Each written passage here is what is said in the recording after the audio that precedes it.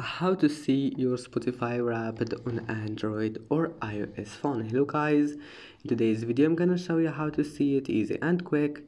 First you need to do here is to go to settings and then scroll all the way down until you find this one, apps, and then click apps again.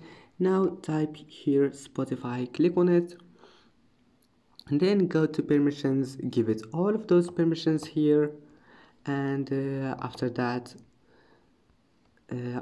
just go back and click force stop and go to storage, clear cache, and if you have an iPhone iOS, just go to settings and then general and then click iPhone storage and search for Spotify and click offload, and that's it. Then restart your phone and your problem must be fixed, and that's it. Don't forget like and see you in the next video.